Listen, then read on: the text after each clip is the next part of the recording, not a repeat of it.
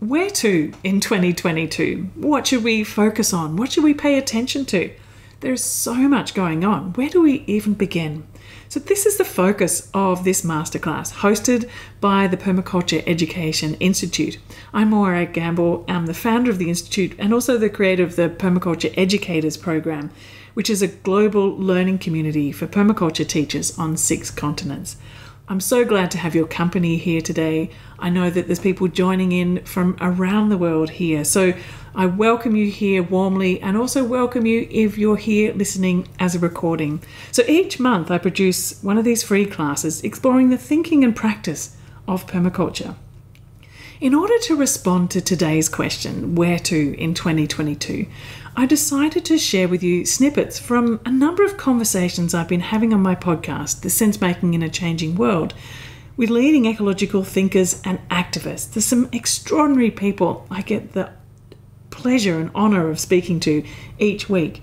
Now, much of what you're hearing here in this session has not been released yet as a podcast, so you're the first to hear these conversations. I'd like to acknowledge, of course, that there are many voices that are not in the room, and that this is a snapshot. In my films, my blog, courses and podcast, I try to link as widely as possible and to be an active node in this movement of movements. And I encourage you to do that too, and to dive into the diversity and richness and to connect as broadly as possible. I hope you enjoy this session and find inspiration. I invite you to listen deeply with your heart open and feel free to share your reflections in the chat. I'd like to acknowledge too that I'm seated here on the traditional lands of the Gubbi Gubbi people, the unceded lands of the Gubbi Gubbi people, and pay my respects to their elders past, present and emerging. I'd also like to invite you to put in the chat your name, where you're from, and also if you know the traditional custodians of the land on which you're seated here with us today. Just wanted to quickly let you know too that I did say that this was going to be a 60-minute session, but it is in actual fact going to be a 90-minute session. So sit back and enjoy. Throughout this session, I'll introduce you to a number of different people I've been having wonderful conversations with. So the first person I'd like to introduce you to is Satish Kumar. Satish Kumar is the founder of Schumacher College in England. He's also been the editor of Resurgence magazine for decades. He is a leading voice in the ecological movement. I first met Satish when I was in my early 20s, and it was actually some of the things that I remember him talking about back then that inspired me to be the activist that I am today. So I'd like to open this session with a short section of the conversations with Satish Kumar. Welcome to the show, Satish. It's an absolute delight to see you again and to have you here in conversation. One of the biggest questions that I wanted to ask you, I think we'll just start with the big question, is I know that your work has always been focused on looking at creating the small and slow solutions. You created Schumacher College, which is based on Small is Beautiful, the work of Schumacher. Yet today, we have such urgent, massive problems. How can you describe and explain the ways that we can continue to ground ourselves in these small and slow solutions in the face of the urgency and the global crises that we're faced with? Thank you, Morag. That is a very wonderful question. But please remember that a great river is made of hundreds and hundreds of small tributaries. Without small tributaries, a great river cannot emerge. Even a great river itself starts somewhere in the fringe, somewhere in the hills, like a little spring, small spring. Then another spring, another tributary comes and joins. Then another tributary comes and joins. Another tributary. Hundreds of little tributaries make the great river. So, and all those tributaries are very slow. They flow, they are small, and they are flow. So nature is our teacher. We have to learn from nature and say how a great movement for transformation, a great movement for change, to respond to the urgent and very pressing questions and problems of our time. big questions will be solved by many, many, many small actions. So do not underestimate the value of work you are doing, the value of work Schumacher College is doing, the value of work Vandana Shiva is doing, the value of work Fritjof Capra is doing. All these small, small individuals making this great movement of transformation and change. When you have an urgent problem, at that time you need extra patience. When we have urgent problem, urgency and patience have to be paradoxically go together. At this moment, we have a climate change, biodiversity diminishing, our oceans are polluted, our rivers are polluted, our soil is polluted, and we have air polluted, big problems, and social injustice, spiritual discontentment. All these big problems can only be solved by coming home and being resolute and resilient and continue to do our work with faith, with commitment, with dedication, with resolve, but without giving up. But do not try to think that we have to be big ourselves. The movement is big. The global environmental movement is big. And Resurgence is one tributary. Schumacher College is one tributary. Friends of the Earth is one tributary. Permaculture movement is one tributary. The organic movement is one tributary. This is how we create a regenerative culture. So do not underestimate the value of your own work, Morag. Small and slow has great power. And do not underestimate the power of the slow and small. With all of the people that you speak to all of the time and all of your reflections on this, what do you feel is that key message today that we need to be speaking up about, sharing, talking together about, walking and thinking about? What is it that we need to, what is that core message? The two core messages. Number one, which is my book called Elegant Simplicity. We have to live a beautiful but simple life. At the moment, our lifestyle is so wasteful, so much based on consumerism, that we never know the end of our consumerism. And the consumption and production and economic growth has become the end goal of life. And everything else has become the means. The nature has become a means to an end of economic growth. Nature is seen as a resource for the economy. So that has to change. We have to say nature is not just a resource for the economy. Nature is a source of life itself. And production, consumption, and economic growth, and all money, all that should be the means to an end. And the end goal is integrity of our planet Earth, the integrity of nature, the integrity of the ecosystem. The second solution is that we all need to go back and touch the earth. Everybody who eats must participate in growing food. A small garden, even if you're not working every day in the garden, a few hours every day, or even 1 or 2 days a week, but being in touch with the soil. If you eat, you have no right to eat unless you grow some food. Why somebody else should grow our food and we just eat and we pay them peanuts? Cheap labor. Always we say we have a cheap food and mass-produced food to somewhere, some big farmers. I would say farms should be small and the gardens, and everybody, every house should be equipped with garden. No house. If you have no kitchen in the house, it's not a proper house. There's no bedroom in the house, it's not a proper house. In the same way, there's no garden in the house, it's not a proper house. Every house must have a garden. Even in big cities like Sydney or Melbourne or New York or London or Paris or Beijing or Mumbai, wherever you are, even in big cities, you should have a garden on your roof or a garden on your balcony. Everybody must participate in the little bit of growing food, even if you are a prime minister, even if you are a president, even if you are a CEO of a corporation, even if you are a great professor, even if you are a queen or a king.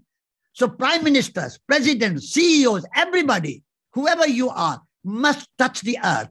If you have time to eat, you must have time to garden. In exploring where to in 2022, I'd like to share with you one of the leading voices that I see here in Australia, Dr. Poelina. Anne is an Indigenous woman from Martuwarra, Fitzroy River area in northwestern Australia. She's a highly respected academic and a scholar activist. She's the leader of an organisation that I belong to as well, called Regenerative Songlines Australia, which is part of a global movement for looking at ways forward towards regenerative society. This group in Australia is an Indigenous-led network of people working together towards regeneration bioregionally. Anne and I have yet to record our podcast, but I wanted to include her voice here. She's one of the leading voices in regeneration and reconciliation here in Australia. So some of the quotes that I've drawn from her work are these. She speaks about how the land is alive, the rivers are alive, the living systems, all living systems are alive, and the birds and the fish, everything communicates, and that we are in relationship with this. And so in order to be regenerative, we need to connect. We need to connect deeply. And Anne says this is why we're trying to encourage our fellow Australians, our brothers and sisters out there, to get to know where you live, because it's place-based. Regeneration, she says, is place-based, about being deeply connected to country. Dr. Poelina carries on to say, don't see yourself as a human being as elitist and above other living systems. This is the gift of Indigenous people across the world, saying that we want you because your DNA is embedded here. And this is an important and healing statement. What she's saying is that you belong. And she calls for us to get to know our country, to feel our country, to heal our country, because it's all our country. And this task of regeneration is only something that we can do together. Next up is my dear friend Jo Brewer, a brilliant and gifted thinker and deeply caring being committed to experimenting and living into regenerative cultures, creating culture design labs, and is totally hands-on in doing this himself. He's also the author of The Design Pathway for Regenerative Earth, and this is his response to my question about becoming Indigenous to the planet. And so this ability to be Indigenous without being from Indigenous is a paradox. It's not supposed to make sense as a logic. The way it makes sense is as a way of learning how to relate. It's a process of relating. And that's exactly what all humans need to do that are going to contribute to the future of life on Earth, is we need to rediscover gratitude for water, and gratitude for soil, and kinship with the rest of life. And our role, our unique role as humans, to dream with the rest of nature. And to dream on behalf of the rest of nature when it's necessary, when nature needs the rest of. When nature needs her humans, we do the dreaming. When I say something like this, one of the things that will activate in a lot of people, psychological block, is, but humans have done all these terrible things. And I hurt so much for all these things. It's like, yes, that's exactly what we have to heal if we're going to be grown up as a species. Because our ability to dream, our ability to imagine worlds, and like theater, to play them out. For me to be Macbeth and play the role. For me to be the humble forest man who brings a forest back. I'm playing a role. There's no other animal on earth that does that the way that humans do. And humans are shapeshifters. We can dream into different roles. I can try to imagine the river, and I can try to imagine the bird, and I can try to imagine the bee, and then I can make something that's good for it, for each of them. And no other animal can do that. So this way of being Indigenous for me is that almost all of hunter-gatherer history was during the last ice age or before. The blip of time that was civilizations was the Holocene. The Holocene is now over. For those who don't know, I'm talking about this 10,000 year period of warm, stable climate after the last ice age. It's over. It's done. The future is unprecedented. It's uncharted territory. So if we're going to be indigenous, we will not be indigenous like the people of the past. We have to be planetary indigenous. But that means we have to be bioregional indigenous and planetary. Our survival depends upon it. We have to think at a planetary scale. Become planetarians. Yeah, thank you, Peter Berg, for that lovely word. Back closer to home in Nipaluna, Hobart, Tasmania, is permaculture activist, designer, educator, author, and TV star Hannah Maloney. Hannah has joined me recently in the podcast after she released her book, The Good Life, How to Grow a Better World, and she also joined the Perma Youth to talk with them about ways to think about how to be in the world positively. Her work in permaculture is climate activism. Activism for social justice, activism for the forest, activism for soil, for community. And like me, her permaculture work began as an environmental activist. And similarly, we started feeling burnout, which is why we came to permaculture as a way of imagining what the world could be. So I talk with Hannah about her pivot to permaculture and also how she's deeply embedded activism in her permaculture work. In terms of our conversation here today about where to in 2022, why I'm sharing this conversation with you is because it's what we do in our everyday, which matters, and how our everyday permaculture life can be climate activism, can be us speaking up in the world for positive change. How do we do this forever? And that's where I really pivoted and turned to permaculture, because it's quite a holistic design framework which can nourish yourself and nourish the broader world. And so that's what I've really latched on to keep me going as an activist in how to create a climate just and safe world. So that's my motivation. And the book very much does step people through how you can do that in a practical sense from a day-to-day on a small scale in your home or community scale. But it really sits in a broader framework of how actually we need to flex our muscles, our activist muscles, to put the pressure on politics, media and industry to do some drastically swift transition, make sure it's just transition as well towards a climate safe future. So yes, we should all compost, but it will not be enough if you don't vote for climate safe policies and demand, safe practices by big industry towards climate safety. So we have to embrace both that individual and collective, which really is the same thing. So we have to drop the ideas that, okay, I'm just going to look after myself in my own patch, my own garden, my own farm.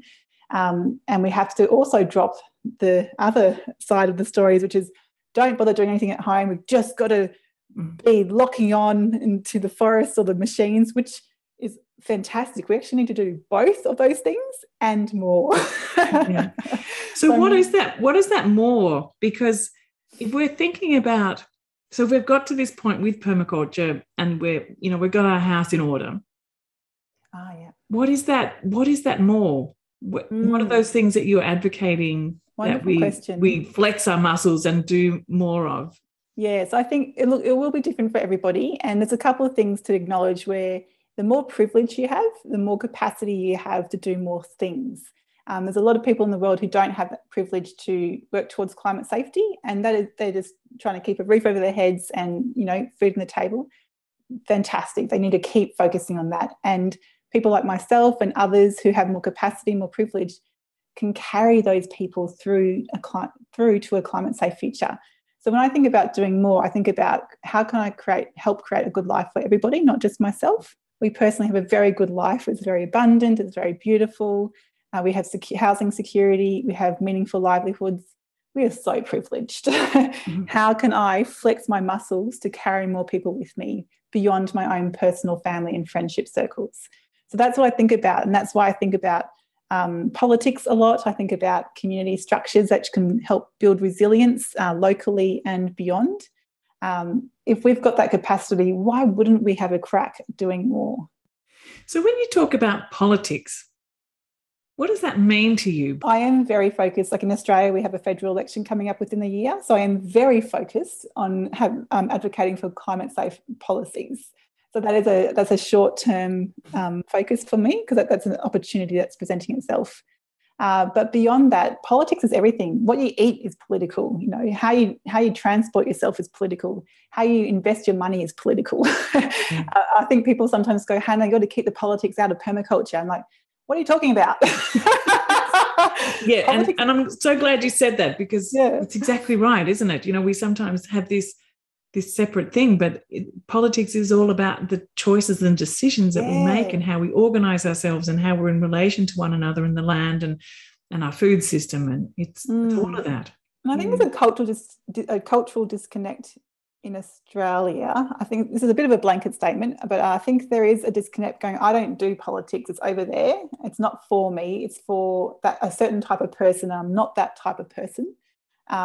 When I really think there's a huge opportunity to reclaim our democracy, reclaim that politics, go, actually, we want our country to look like this, and we want these people to represent us. And to remember that they are working for us. We don't have to just follow what they say. They go, no, we can explain to them clearly and intelligently and compassionately, this is how we want our world to be. And lovingly demand that. We don't have to just sit and take what's happening right now. It is completely irresponsible use of power, which is happening, and it makes me furious. And I think a lot of these practical things we talk about for community resilience, which is food production, building community relationships and catching water, all those practical things, they're actually really quick to set up. And we saw that a little bit with the beginning of COVID, that things happen really quickly when you want them to, or when you need them to. And we used to help run the Hobart City Farm down here, which is now closed.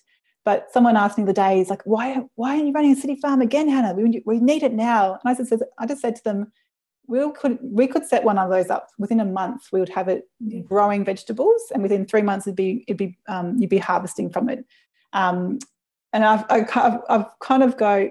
gone to a space where those things can happen when people will really get behind and support them, rather than only doing them when some people are loving it and not getting the support you need to make it flourish. So I've got a lot of tools in the back of my brain, like these things will happen when the need is there, and then they're going to pump in the best way. So it's an interesting categorization of how do I spend my energy now to get. It's kind of like triaging, isn't it? It's kind of like you look at, well, I've got this much energy, and this is where the most value. It's like you're saying before, that principle of like, what can you put in to get the most impact? And I think it's a really important thing to constantly ask ourselves, you know, when we are focusing on this kind of work, is to think, you know, have that reflective time. Think, is what I'm doing the most effective use of my time? When that bigger picture of, you know, creating a climate safe future is kind of the goal. We can become very busy. You know, it's so easy to busy ourselves with a whole lot of stuff. We were talking about this just before we pressed record, and you know, there's so many great things to say yes to all the time, but where, you know, and how you decide that is really challenging sometimes. But I think it's important to stay in that reflective space, and also to know, like you just said then, that you can, you know, you've done it, you've seen that it can work, and it's really, it needs that sort of momentum to make it happen. And how is it that we can, you know, make a contribution to that? And I think someone once said to me, so, you know, a life of activism, you have to get comfortable with being uncomfortable, because you're constantly trying to push outside your comfort zone, stretching yourself and flexing those activist muscles as much as you can, and constantly trying to do more within your capacity. And it's still hard for me to be comfortable with that all the time. Like I'm naturally more of an introvert, and I push myself to do more and more public things because I can see it could be useful. But it's not a natural skill. But I've remember hearing Bob Brown speak many years ago, how he was naturally, these are my own words, but he was implying how he was also quite an introvert as a young person, and he just practiced so he could hold that public space so beautifully and courageously as he did for many decades and still does today. So people like that are a real inspiration to me. I'm like, oh, you can just practice this stuff. I know there's something else that I'd heard you speak about before that's there's a whole completely different issue, but it's around rent, and it's about paying the rent. And that's something that I've heard you speak a lot. Do you want to just chat a bit about that maybe. Sure. So it's about how do we acknowledge and centre First Nations people and communities in acknowledging that we're living on their unceded land across all parts of Australia. And that I talk about this a lot in my work, making sure that there's really good acknowledgement there, especially in permaculture. It's important. We stand on the very broad shoulders of First Nations cultures across the world. Paying the rent is one really tangible way we can, put your money where your mouth is. So I do a monthly donation to the local Tasmanian Aboriginal Centre down the road from us.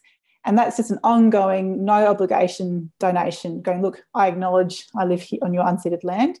Here's some money that you can determine what you do with it, do what you will with it. And they run fantastic programs in a range of different areas for the Tasmanian Aboriginal community. It's a way of just giving back some self-determination when so much has been taken away from them. So much. It's just devastating to really think and feel into that. So we try to do things in every angle. That's like one of the easier things I can do. I'm like, why wouldn't I do that?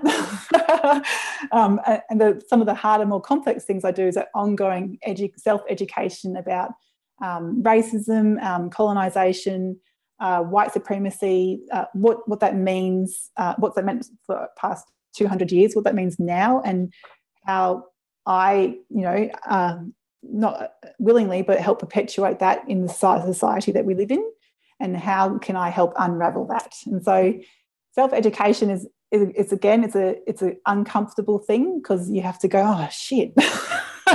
Oh, sorry, I swore. It's not an easy, pleasurable walk in the park. How do you educate yourself on that? Yeah, I guess it's a lot of reading, a lot of listening, so many podcasts now. So people go, oh, where should I look? I'm like, I feel like I see it in every direction I look, like so many books and podcasts and radio interviews and essays are out everywhere. Like I don't feel like that's an excuse. I think it's just opening up your mindscape to see it. Yeah, it's everywhere. And a lot of First Nations voices in Australia and across the world are incredibly generous with providing really coherent resources for white people, which is so kind of them, and really breaking it down very simply. So I just read. There's nothing in particular I would point people to, but like there's so much to explore, and just to acknowledge, the three permaculture ethics that we work from are earth care, people care, and fair share. And I really come back to that people care ethic. If we're really wanting to be authentic people working towards good change, let's start centering the people who are suffering the most. And First Nation communities are very much part of that pool of people. We lose nothing and we gain everything when we do this. Like sometimes people are like, oh, it's too hard, it's too confronting, I don't like this. It's like, this is a good, positive thing. Positive things aren't always easy, but they are always better. During COP26, the Global Climate Conference in Glasgow last year, I zoomed in to talk with a number of friends who were there. Rob Hopkins is one of those, talking with me from Glasgow. And he's a permaculture teacher who founded the Global Transition Movement and is also another incredibly clear thinker and one of the most humble and gentle people I know, committed to the task of bringing forward positive change. So in this clip of our conversation, I asked him about how to elevate the voice of permaculture. I know we have so much to offer in the conversation of regeneration and repair of this planet. How can we be better heard? And also, what are his perspectives on the kind of activism needed, having seen what's going on the streets of COP, and also being involved deeply in climate activism and the transition movement for decades? You said something just a moment ago about that really what we need to be doing is to be being part of this movement of movements more and to be far more effective in what we're doing. Any tips on how, something like the permaculture movement can step up into that space far more and not be so underground? Well, I think a lot of it is about, so my friend Ruth Bentovim and Lucy Neal, they run an amazing training called The Art of Invitation, which I did a couple of years ago.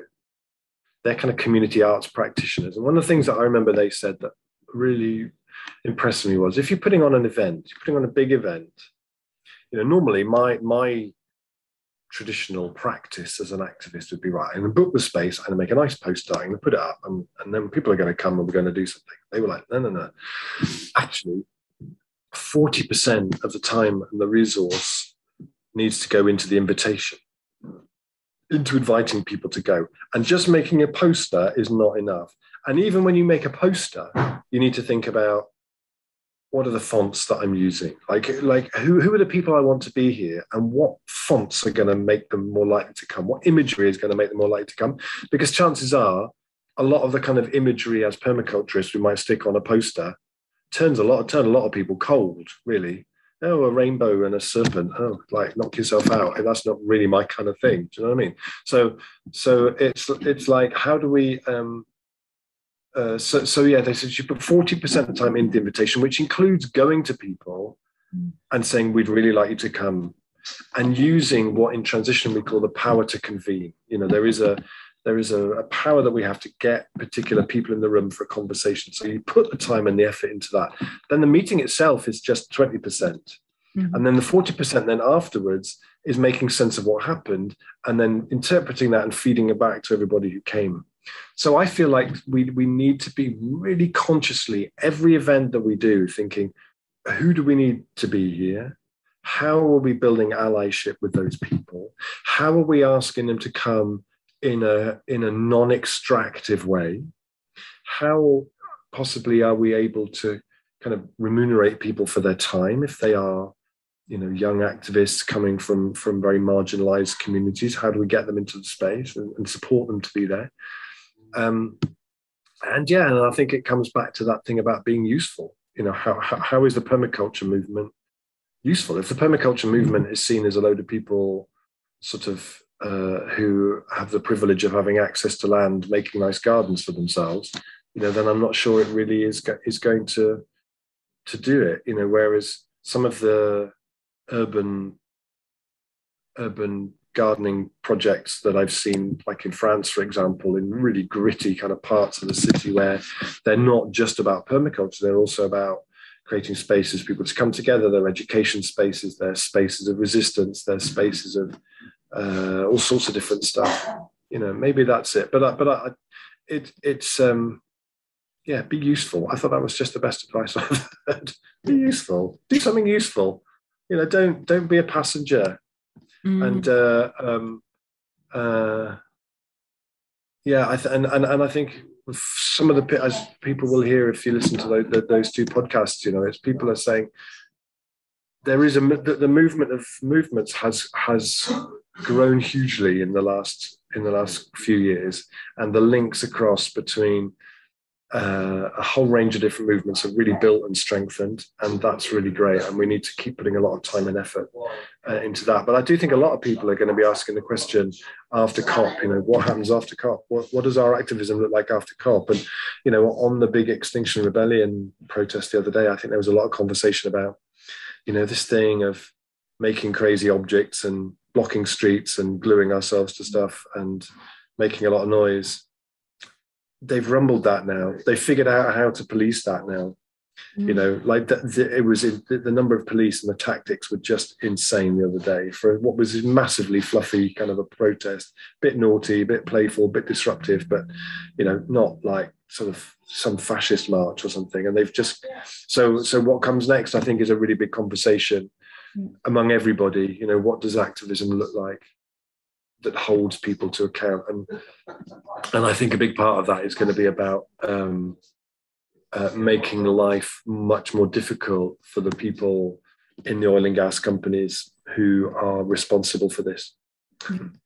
Because, you know, because the idea, because actually I'll just say one more thing, which really shocked me actually, and I kind of knew about it, but I went to a talk about it and I was like, this is just extraordinary, is a lot of international trade agreements now have these secret courts designed into them, whereby corporations can sue national governments in secret courts that are not open to the public, where they are tried by lawyers, and the decisions are internationally binding. And it means that basically coal companies and oil and gas companies can sue national governments for their climate change policies. So, for example, the German the Dutch government is being sued by two German coal companies for closing down coal-fired power stations as part of their climate things. The Italian government is being sued by a British oil exploration company called Rockhopper, who wanted to drill for oil in the Adriatic Sea. And they can sue them for like billions of dollars for basically stopping them doing what they want to do. So there's a fundamentally hugely anti-democratic aspect to this, and the idea that actually there are these laws in place that are making governments more cautious than they would otherwise be, because if they feel if they move too fast, they're going to get sued by all these companies. So I think one of the things we have to do is to bring an enormous amount of pressure to get those laws changed, because they're psychopathic. But also, making this kind of stuff visible. If it's behind closed doors and no one knows about it, you know about it because you went to a talk at COP, but it's not something I would hear here in Australia in the local news, for example. So, making it visible, telling the story of where those things are going wrong at the same time as sharing the stories about the things that are juicy and delicious, as you said. And so speaking up, I think, is a really huge thing that we can do, like you've got podcast and writing and, there's so many different forms of activism, and I think there's different forms, but really constantly being in the space where you're opening conversations, speaking up, sharing stories, good and bad, I think feels to me as something that's just absolutely critical. Yeah, absolutely. Someone I've been spending a lot of time with over the course of the last couple of years is Nora Bateson. Nora is a profoundly creative, original, and inspirational systems thinker, and the creator of Warm Data and People Need People programs. We've yet to record our podcast too, but I wanted to include Nora here as part of our conversation about where to in 2022. And also, this is an invitation for you to join me in Warm Data conversation, so watch out for the invitations for that. There's something that Nora has said that has stuck in my mind so much. As a lifelong activist, I thought I was focusing on doing and being the change, but she brought to attention what I've actually been doing, which is creating the conditions for change to take place. She talks about this in the way that perception is action. Changing our perception is the action that really matters. She talks about too that there being a difference between creating the conditions that shift this perception and making the rules. So instead of trying to force something to happen by setting a set of rules to say this is how it should be, it's about bringing people together in relationship so that your story changes my story through my perception, through your eyes, or through the multiple contexts that we see when we come together. That changes how we think about things. And once we've changed how we think about things, change naturally happens. And Nora suggests that the most important task of this moment is to generate a base of people who are eager to practice perceiving the complexity and interdependency in every aspect of our lives. And this is the invitation into coming together in warm data conversations around the world, in multi-generational, in cross-contextual conversations, so that we can practice perceiving the complexity and the interdependency in our lives. Nora always uses natural metaphors to explain what she's trying to communicate, and one of those being, think like a mushroom. Be the communication through which organisms nurture each other. And one other thing that I wanted to share with you about Nora's work is that she's a deeply caring and compassionate person, and she's found over the years that that caring nature has often been mistaken for weakness. And in a recent tweet she said, "Do not mistake my care for weakness." And I also feel that this is an incredibly powerful link both to the work often that women are doing, but also to the work of permaculture, which is deeply embedded in the ethic of care. Earth care, people care, and fair share. I more recently came to know of the work of Jeremy Lent, a scholar, activist, philosopher, author, educator, described by George Monbiot as one of the greatest thinkers of our time. He's the author of Web of Meaning and The Patterning Instinct. And he's also a host of a new meta-network towards describing what an ecological civilization might be. And this meta-network is called Deep Transformation. And together with Jeremy, I'm one of the moderators of this program. And Jeremy declares that our mainstream world has expired, but takes a step forward to engage us in the conversation about imagining and defining and describing what will replace it. So in this conversation here with Jeremy, I ask him what it is that he feels we need to pay our attention to, and what are some of the steps forward with this understanding that we can take. I also really loved one of the ways that he describes in his book how change is happening. And so I ask him about that too. That it's this recognition of this kind of fractal place in which we live, that we don't need to look elsewhere for greater meaning or for something bigger than ourselves. We realize that what ourselves really are is something so massive and amazing to begin with. We just need to recognize that. And I love too the way that Nora Bateson talks about it, is that it's lifing. We're lifing. Right, exactly. And so coming to a thread of looking at, well, what do we do with this understanding? How does this then guide us in where we need to sort of be paying our attention to, how we can help to possibly shift the flow, because this juggernaut is still happening. One of the things I heard you say or read in your book was talking about how the weave is loosening, which gives the chance for the possibilities of new threads to be woven in there. And it sort of makes me realize again that it's not just, well, there's this and there's that. There's this dichotomy that is sort of, we just slice it in half and we kind of abandon that and we're on this. There is actually a reweaving that happens, and that some of this will continue, and it's not, it's not the good, bad, it's not that dichotomy. And I think that is really important to keep in mind, because sometimes I feel a sense that there's a holding on, because thinking, well, I don't want to let go of the old because there's some things about that I like. That's right. And I think it's, I wonder whether you can just talk a little bit about that. I think that's very true. And, when we look at our civilization, it's becoming increasingly clear what some of the terrible things are that the civilization is doing to the living earth and to other people within it. It's all these incredible divisions. But absolutely, there's so much to be grateful for in what our civilization has produced. And while, we started talking right from the outset, I've been talking about how there is something so fundamentally wrong with this dominant worldview, how we need to shift to this other worldview of interconnectedness. We also need to recognize this dominant worldview brought incredible, wonderful benefits to so many human beings around. It's like whether it's understanding the germ theory of disease and recognizing how we can actually, how things like hygiene can help, whether it's this incredible technology that allows me to talk to you right now. We're on other sides of the world, and yet we can connect, and other people can then connect with what we're saying. These things are wonderful.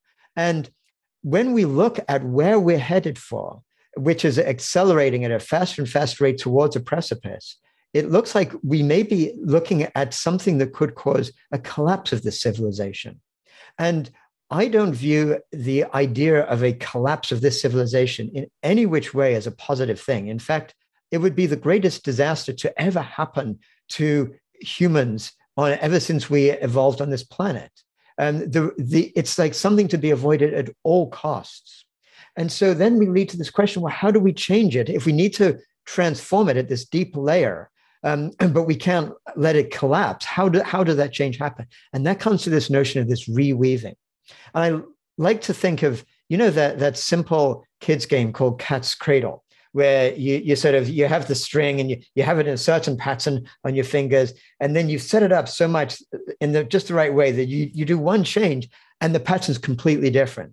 And so it's a kind of a cool game to play. Well, basically, we need to perform that cat's cradle on our civilization. What that basically means is that while this civilization is kind of unraveling. That weave is getting looser. All these incredible ways in which it doesn't make sense is beginning to show itself. We need to take that weave and then reweave things that are life-affirming within the middle of a civilization that itself is leading to actually a negation of life. So we have to do that. It's really like that notion of Buckminster Fuller, who used to talk about the way we need to change the system we don't like is not to attack the system, but to build a different system that's so much better that everything gets drawn to it. Similarly, we need to basically do just like you're doing with permaculture in every aspect of our civilization, build what is better within it, so that when finally this civilization does kind of unravel to the point that it no longer works, it no longer makes sense, it's going to be more like shedding a skin. So it'll be as if people then can then look back and say, oh, when did it happen that old civilization was no more and this other civilization actually started to become the one that was dominant?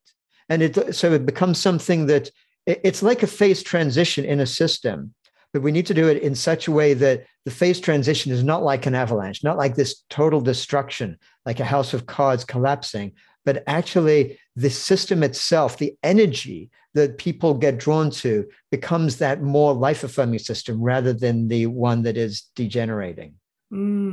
Yeah, I really love that.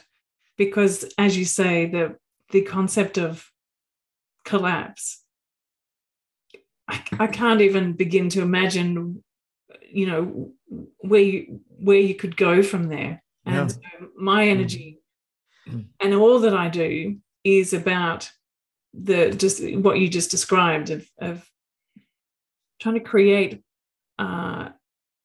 possibilities for connecting with a different way, and something that's really tangible, and something that's very shareable, and something that's very attractive as well. And I totally agree with you on that idea that it needs to be something that draws people in rather than pushes people away. I remember but I also see that there is the role, as you mentioned earlier too, for the fighting, for the saying no. Yes. And I was talking to Satish Kumar the other day, and he said that we need to be saying no to this. We need to be saying yes to this, creating something new, and also connecting as much as we can. And so these different phases of this transition, I think, all need to be nourished and connected and valued, rather than what we're sometimes seeing is like, well, what you're doing is not the right way, or what you're doing is not the right way, or I've got a better way of going forward. But actually seeing that all these different dimensions of transformation are part of the whole. And so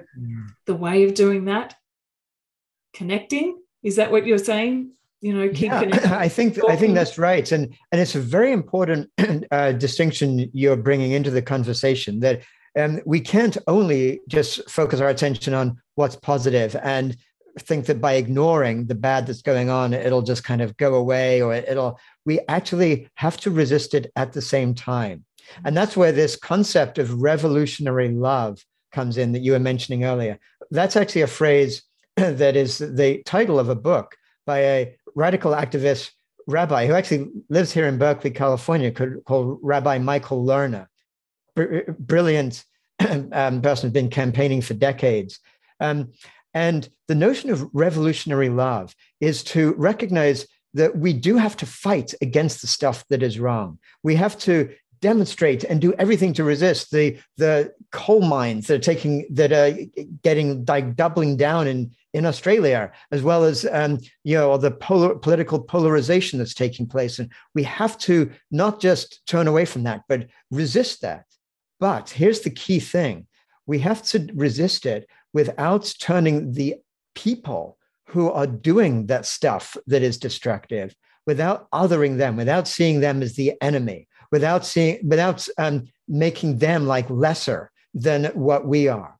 But actually, and that's what revolutionary love is, to recognize that each of those people who are causing the harm, actually they themselves also were once infants who just wanted warmth and love and belonging. And they didn't get that.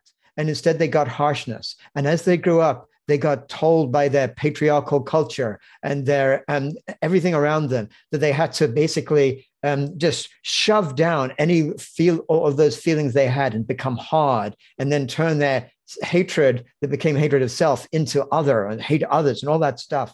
But they are deeply suffering within themselves as they're doing that. And that doesn't mean that we should allow them to get away with what they're doing. We have to like push back hard against the results of their actions. But we have to do it recognizing that they are sharing our planet with us, that they want to also love. They want to feel good about themselves. And it's only when there's enough connections like that take place that we can actually transform to this kind of symbiocene, to this ecological civilization.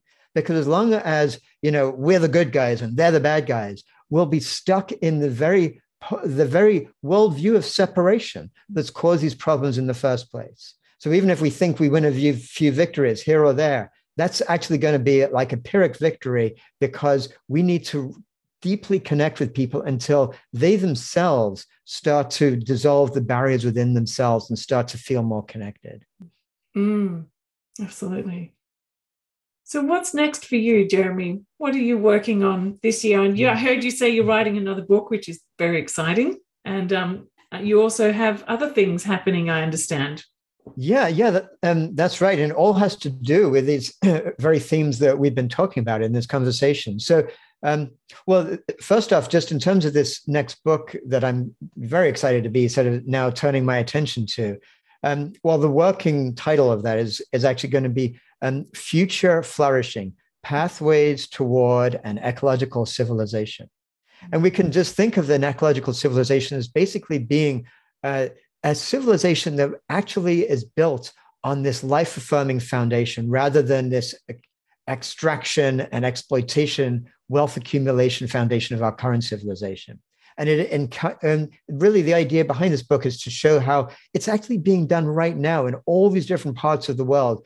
People such as yourself and the people that you're training in their permaculture and in so many different fields are actually planting the seeds, actually or if you take the notion of pathways, actually laying the groundwork towards that ecological civilization. So my book is really more than anything just to flesh out what is actually being done and put it all together so we can realize there is this vision we can move towards rather than just moving into some sort of haze and not knowing where it's at. And what I get excited about right now in the short term is that everything we've been talking about, it has been in terms of this notion of networking, that it's not like what one of us is doing, but what each of us is doing only gets to be effective when it's part of what others are doing. And as I was giving these courses I gave online last year about these themes of the web of meaning or about ecological civilization, the primary response I was getting from people is they get inspired and want to connect, but wanted some sort of platform to stay connected with around the world, to share these ideas with others and not lose them. Because so many people get this notion of what's necessary, but then they're in a worldview and in a community and with other people who don't get it. And then you feel like, well, am I kind of missing something? Or, it's very easy to get isolated and lose the energy.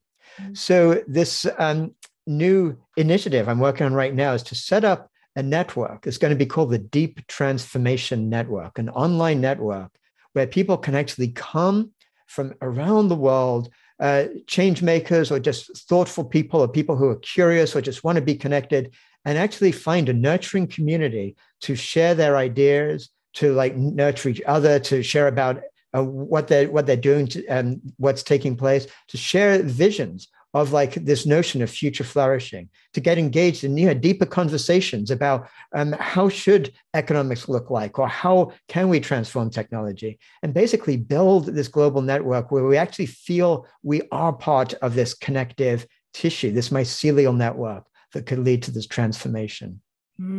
Fantastic. I look forward to being part of that. I'm very excited about that, Jeremy, because it's like you're saying, it is a global network, and the more that we do connect and have these conversations, it feels stronger. And there's something about what's happened since everyone's been in lockdown that more of this type of conversation has been happening, more connections happening online. And while there's been so much suffering, there feels like there's been also a level of opening for a deepening of conversations beyond, within communities, but beyond communities as well. I think that is very true, Morag. I think, in a sense, it's been this terrible trauma of loss of our physical shared community with others, like friends and people around and family. And yet, what has happened is the kind of seeds of this notion of a human superorganism, the sense of a planetary consciousness, has expanded massively as people they've had no choice but to get used to these kind of Zoom calls or whatever, or just realizing we are part of something bigger. And, hopefully before too long, it's hard to see where the light is at the end of the tunnel, but, we know this will eventually go back into where we can connect with each other's and in more kind of intimate physical ways again. But maybe we've expanded that sense of planetary consciousness to a level that would not have happened without this forcing it to the point where that can actually be part of what unfolds in the future in a very powerful way. Mm. Well, thank you so much for joining me today on the show, Jeremy. It's been just wonderful to take this time to communicate with you about ideas that have been, I've spent my lifetime thinking about, and it's just wonderful to connect with you. Yeah, well, thank you, Morag, and thank you so much for all that you're doing. And it's just been a great pleasure talking with you and asking the deep questions and being able to explore them together. Thank you. Thanks, Jeremy. And now to the voice of Helena Norberg Hodge from Local Futures. In my early 20s, I met Helena at Schumacher College where she was teaching. And then I travelled to volunteer with her in the Himalayan region of Ladakh. Both of those experiences, in conversation with and working with Helena, have transformed my life. Over the decades since we first met, we've stayed in touch. And just recently, we recorded a 4-part series. So this is about to be released, and it's on big picture activism. So here's a snippet from the conversation with Helena Norberg Hodge. Well, thank you for joining me again, Helena. It's been wonderful having these conversations with you over the last few weeks. We started with the big picture thinking, looking at economics. We then flowed into exploring food systems change, and then into looking at community, the importance of community. And so today, what I really would like to focus on exploring is, with all of that and thinking about the kind of change we need, what are the sorts of education, action, and leadership we need to help bring that forward? So thank you for being here again. Well, I'm very happy to be here and so glad that you're doing this work, which I think of as big picture activism. So I do think there's a huge need for education, meaning sharing both examples and information, but also sharing a framing, a bigger picture of what's going on. Mm. And because for us, this is absolutely vital. We believe that most of our crises are connected to this dominant economic system.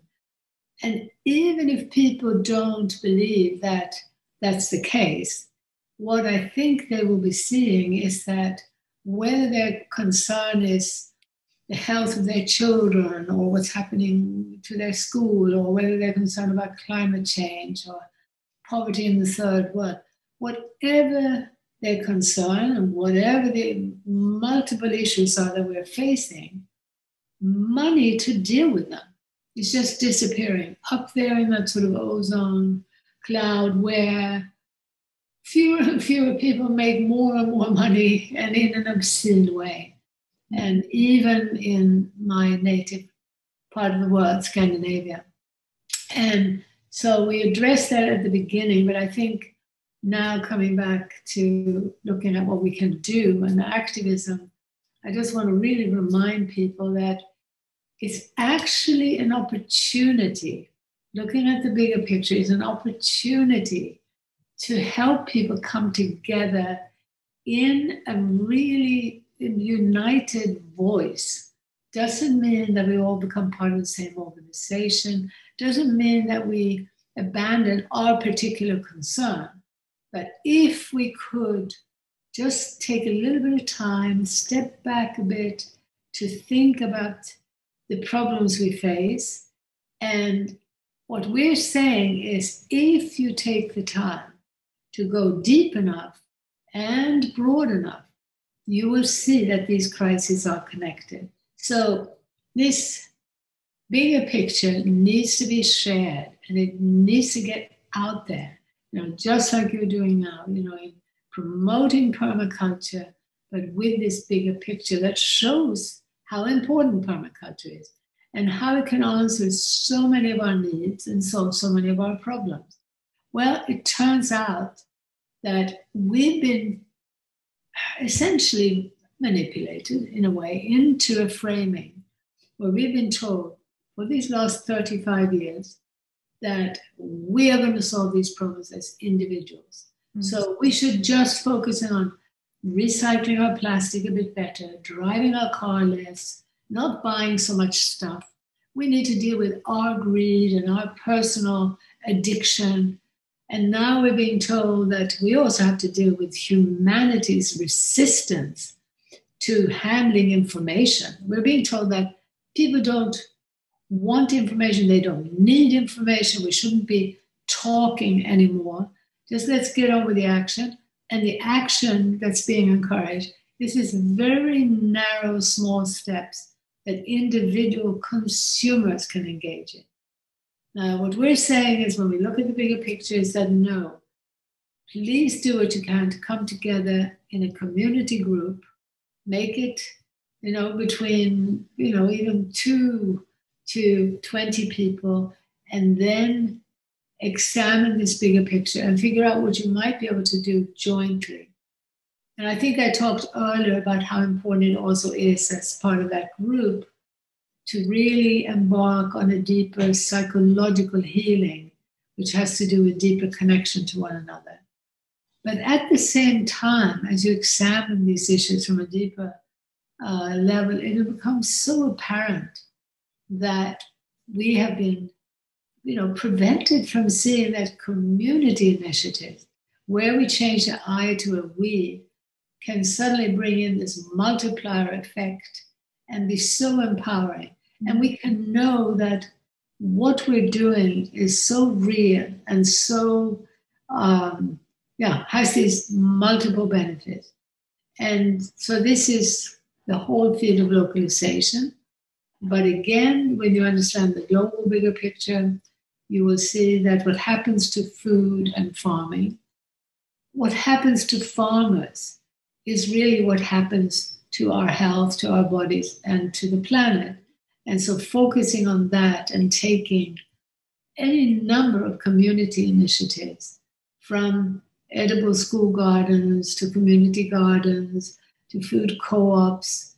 And it doesn't always have to be a co-op. You can link up with private shops even and get them to carry products from local growers. Now, all the time, as we do these things, we also need to be aware that part of the information and the education we need to spread is that we are all acting inside a system that makes human labor, human care, human intelligence too expensive. So we're all running faster and faster, and we're also short of time, which is one of the biggest costs of the dominant system, the time pressures. So we need to be very kind to ourselves, to others, to everybody, basically. I do recall you talking about the internet, 25, 30 years ago. And I remember hearing you, and now here we sit talking across the internet and trying to find ways to utilize it to amplify this perspective. So, we can't, I get stuck in the point where thinking, well, I can't not use it because otherwise I won't be able to reach out. Yeah. So how do you feel about that? You see, this is where distinguishing between your individual choices and your ability as an individual to be the change. You can't be a healthy society. You can't be a community. You can't be the thriving health that we're talking about, a healthy society in a healthy ecosystem. There's no way that you as an individual are going to be that change. That change has to come about through collective action. And so now, what can we do as activists? We'd be silly, I believe, to say, well, we're not going to use it, and I'm never going to drive my car, and yet I am motivated to try to bring change in the world. No, we have to be willing to distinguish and be willing to compromise and to talk about it, to show this is in no way hypocritical. We should not only be setting up those local systems, which cannot be perfect under the current climate, but that can do a lot, particularly in the area of local food and real human connection. So I would say for anybody thinking about their children's future, for sure, investing in community and land and the skills that are needed is essentially important. And I want to circle back to Joe Brewer for a moment now, because Joe focuses on creating culture labs, looking at different ways that we can be living.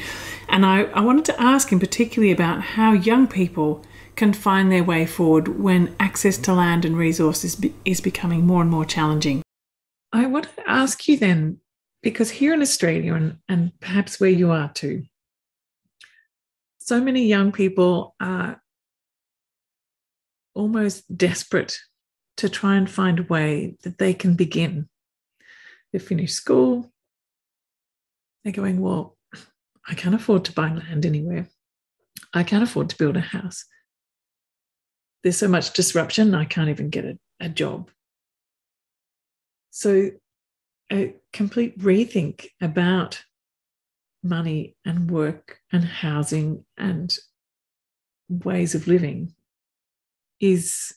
feels so imminent. And I wonder, what advice would you give to young people? Like I'm talking 17, 18-year-olds who are just stepping into the world going, what next? What now? Where do I go from here? I would want to give advice to them, and at the same time, or maybe like a few minutes later, give advice to the baby boomers, because it's their relationship between the boomers and these young people is what really matters. So I'll tell you a story really quickly, and then I'll answer the question for the young people. So young people, if you're listening, get ready. I have a baby boomer friend, meaning he's 63 years old. He lives in California. And he has enough money in savings that he was starting to play with cryptocurrency and has a little more money now. So what did he do? He gifted it to me. We're in the process of getting him moved. It's worth about 120,000 US dollars right now. So that we can decolonize a piece of land and create a community commons where we're going to create the Barichara ecoversity. Now, why does that matter to young people? Because if we have land that is held in common, and the land's purpose is community, as a community mission, and it's already paid for without debt, meaning we just had the money to buy it outright, then we don't have to make any money on that land. So as a young person, if you align with the mission of the work that we're doing on that land, we could invite you to live there. And if we have a relationship with local farmers before we've built our own food forests and organic gardens, then we'll feed you. Because we're also going to teach you things that you can go and practice on the land of those campesino farmers in exchange for food. Or we teach their kids alongside the kids from the outside, and they don't pay for it because they're donating food. All the while, we're starting to do permaculture work and building food sovereignty for the people living on the land. And there's a transition period where there's going to need to be some money. We'll have to build some buildings. We'll have to pay for some things for a little while until it's self-sufficient. But that's just like you were inside your mother's uterus for 9 months before you were born because you developed within the safety of a nurturing environment. So we only need finance to create the nurturing environment until it's able to work on its own. And after we've done that, we have a community learning center that is also, in this case, a 9.5 hectare piece of land connected to another 20 hectares of land adjacent to it for friends projects, where everyone's trying to do reforestation work. So automatically we have 30 hectares of land. That's a lot of land to work on for a bunch of young people who would do work in exchange for food and learning and community. So just come. Don't pay me any money. I don't need it. Don't worry about getting a certificate. It's not going to matter. Your reputation and the referral from people who know your work is all that's going to matter. Come live here. Don't pay a cent.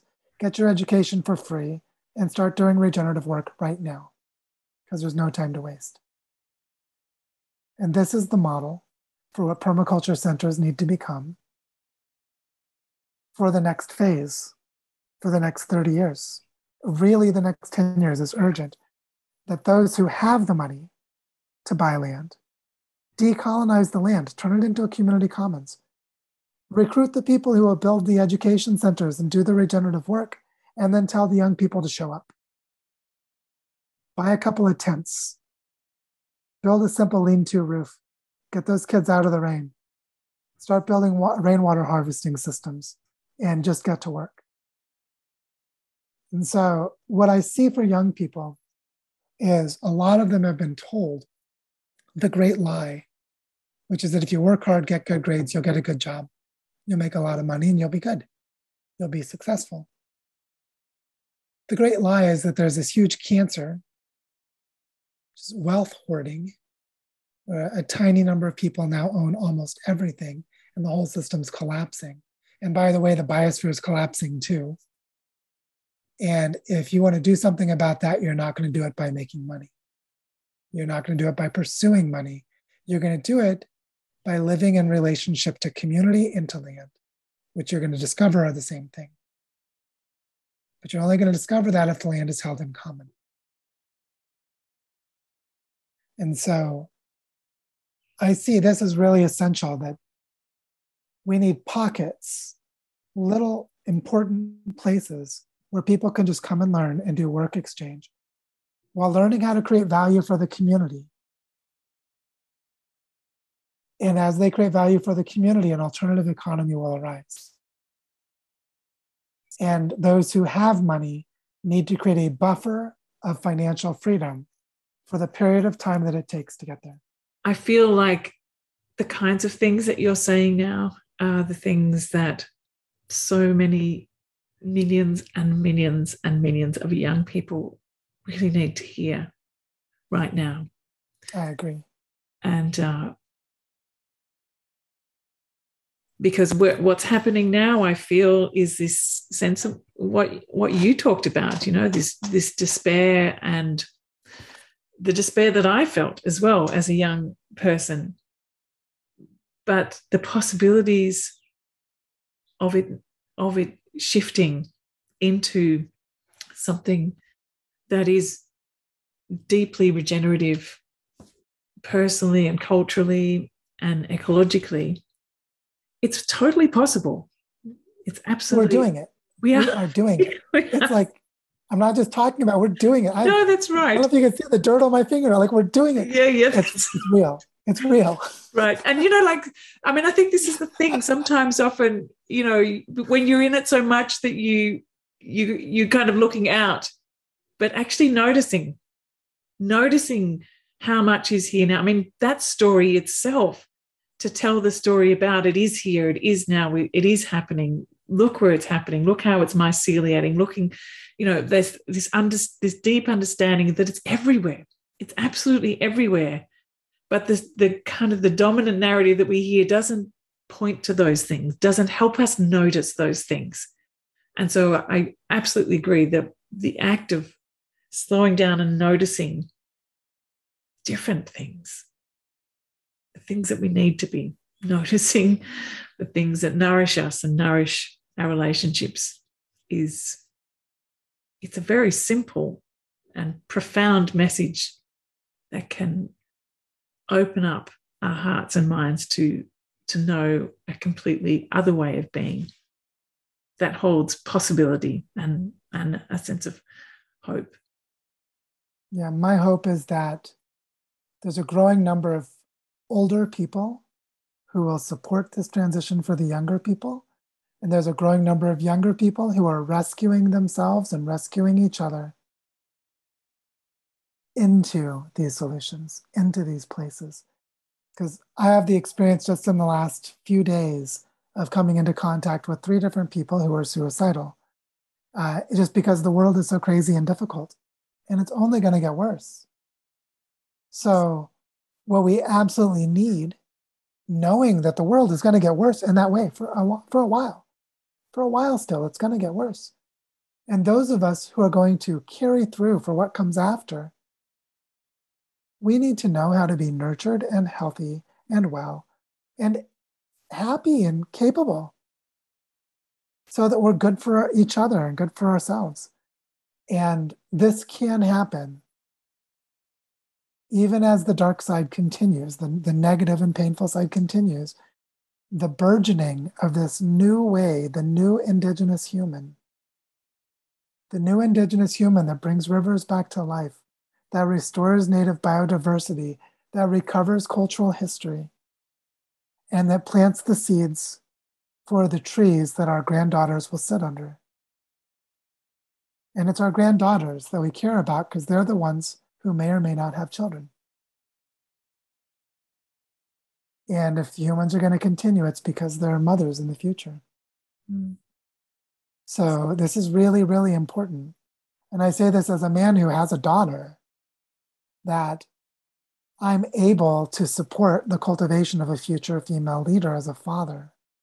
And so this relationship to our daughters and granddaughters is going to be beautifully, painfully important. And where are they going to go to learn how to connect to nature? It's in these community places. So they need to be created. There already are some. I'd say there are already maybe a few tens of thousands in the world. It sounds like a big number, and it's also small. But we need millions. Mm. We need millions by next year or the year after. Because it's down to crunch time. Mm-hmm. Thank you, Joe. No, thank you for having me. Always lovely to talk with you, Morag. Another person who's thinking at this scale is John DeLue, the founder of Ecosystems Restoration Camps, a global grassroots movement of people working to repair broken ecosystems together. The goal of the Ecosystems Restoration Camps program is to reach over 1 million people, millions of people around the world through a gift economy to be able to restore degraded ecosystems, to restore biodiversity, and to, in that process, be improving local livelihoods. And what, in our conversation he was saying the other day, in preparation for a podcast that's coming, so watch out for that one, is that ecosystems restoration obviously cannot be done alone. This is big picture work. This is planetary work. We need to work at ecosystems level and then a planetary level together. And in order to do this, he's saying essentially what many others have been saying throughout this series is, let's work together. This is a movement of movements. To make this change happen, it's going to take all of us. And so he left me with this thought the other day about let's work together for the rest of our lives. And I think this is such important words to carry with us as we're thinking about any of the kind of work that we're doing, about how we can be doing it with others. So shifting from that I to the we. There's a bit of a youth thread going on here in the where to in 2022, because it comes up in my mind a lot thinking about the future and thinking about where young people are taking this and how, as I'm moving into more of a role of an elder, I can support younger people. One of the people I'd love to share a small snippet of conversation with you here now is Fritjof Capra. Fritjof Capra is one of the leading ecological thinkers of our time. I have the great honour of having met him when I was in my early 20s. I studied with him at Schumacher College. And we also have stayed in touch over these decades, and I now work with him in his Systems View of Life course, mentoring young people. We have a group of young people going through his course each time, and he comes and together we mentor these teenagers. I'm sharing you this clip because in it he talks about his desire to have greater connectivity intergenerationally, so that the elders of the movement of these ecological thinkers have greater communication with young people. The work of the young activist is entirely in line with the most advanced thinking in science. And so our task together is to see where we can make these bridges. And I would love to be in conversation with anyone who'd like to join me in that. You know, to talk a little bit more about these youth movements, we have several youth movements now who are very strong. In the United States, we have the Sunrise Movement, which just a few years ago was just a bunch of kids, you know. And now they have representatives in Washington. They talk to the media. They are a strong political voice in the country. We have in the UK, we have the Extinction Rebellion.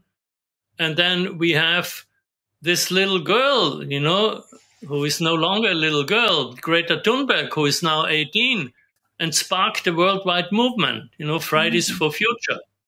So we have these youth movements, and let me tell you what my concern is. My concern is that I know that the values and ideas of these youth movements are completely consistent with the kind of systemic thinking that I've spent most of my professional life developing and teaching. And so I would love to be able to establish a bridge between the community of elders to which I belong, who have spent the last 40 years developing a conceptual framework for a new worldview and a new value system, and the energy and passion of the youth, who are very successful in making their voices heard. Now, I in previous years, you know, I took part in anti-nuclear marches. I actually went to Occupy meetings. My daughter was active in the Occupy movement, leading these circles or groups or whatever they were called. I went to Bernie Sanders rallies and so on. But, you know, as I'm getting older, I'm not going to continue to go out in the street and protest. But I can make a valuable contribution by showing the young people that their values and their ideas are totally consistent with some of the most advanced thinking in science. And so I would love to be able to make this bridge, you know. And in the online course I teach, the Capra course, I have plenty of room for young people, not only your Perma Youth group, but if somebody from the Sunrise Movement comes and says, we have 5 young leaders who would love to learn about systemic thinking, you know, they can take my course. You know, I would be very glad to offer them scholarships. I'm so excited to hear that. And one of the things that we're trying to do with Perma Youth too is to connect with Sunrise, with Exile, with all of the different youth movements. And there's an organisation called Climate 2025 who I'm working with to try and see if we can bring together these different groups in a way that this conversation can happen. And I would love to, you know, help in any way to host that bridging. That's extremely exciting because, like you're saying, understanding that depth of science and thinking, that where they're standing now, they're not alone. Their thinking and their action is based on this huge wealth of knowledge and experience, and that they're supported. I think that would be so powerful. And the final voice in this session is from Satish Kumar again. He offers his 3 key actions of what he feels we need to be doing to bring about the change we need to see in the world. So what can we do? We have to build the grassroots movement. When big grassroots movement will bring pressure on the governments and on the business, they will change. So we need to do 3 things. Number 1, protest, like the young people marching on Fridays for the future, like Extinction Rebellion, many movements like that. This is a very important part of the new grassroots movement. We need to protest against what is wrong, how we are destroying our planet Earth. We have to raise our voice, speak truth to power.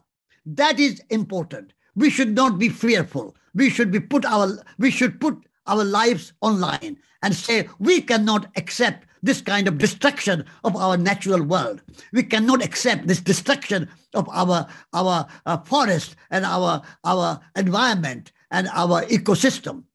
But that is not enough. Protesting is too negative if we stick only with protest. Protest should be complemented with protecting. There are many good things in our society. The indigenous wisdom, the culture, the arts, the crafts, the music, the communities, the small farms, small business. So all these small things, which are beautiful things, we have learned from our ancestors for hundreds of years, and that tradition must be protected. So the protest movement should also be a protection movement, conserve and protect what is already good. At the moment, the human footprint is so large. We are in the Anthropocene. If you put all the human numbers of 8 billion people on this planet Earth, and all our cities and the roads and airports and the seaports and the kind of motorways and the railways, infrastructure is so big.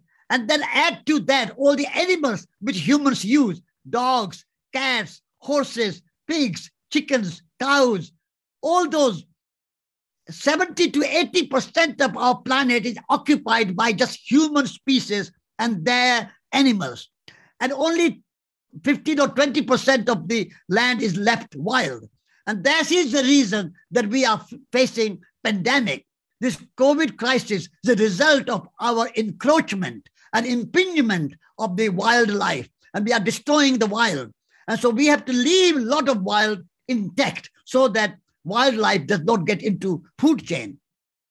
So that is protecting is a very important part of our movement. But that is also not enough.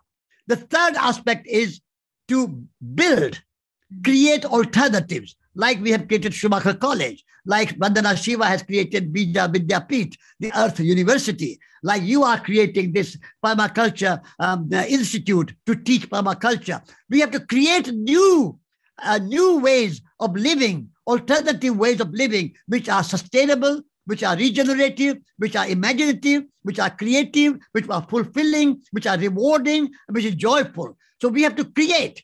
So protest, protect, and build. These are the three things as a movement we should do. And we should do it all with love, without anger, without fear, without anxiety. Do it out of love. We do it because we love Earth. We love nature. We love people. We love our future generations. We love beauty. We love all these good qualities of life. And so our actions should be inspired and driven by love and not by anger, not by fear, not by anxiety. We should do it with joy, working for the environmental movement and ecology movement and sustainability movement and permaculture movement should be a source of joy and a pleasure and not anxiety. So all these things should be done with love. So these are the three things we should do: protest, protect, and build, and do it with love. So thank you all for being here. It's been a great delight to have your company. I hope you enjoyed this curation of conversations about where to in 2022. I'd love it if you'd share maybe an insight or your favourite quote from this session in the chat. And I'd also like to invite you to stay in touch and join future live sessions, maybe a film club or a pollination session. The best way to do that is to stay in touch by my newsletter. So if you see something come through, make sure you open it up. Or better still, become part of our global learning community. And I know many of you here tonight, many of you who are part of this session are already there. So a big shout out to you all. And finally, thank you to all those people who are so gracious to join me in conversation regularly in these podcasts. So the podcast, again, you can find at Sense Making in a Changing World. I'll put the link in the chat. Feel free to stay around now. I know we've gone a bit over time today. Thank you for sticking around and being here. I am going to stay online for a bit longer now too, if you'd like to continue to chat. So thank you again. It's been an absolute pleasure to have your company. See you next time.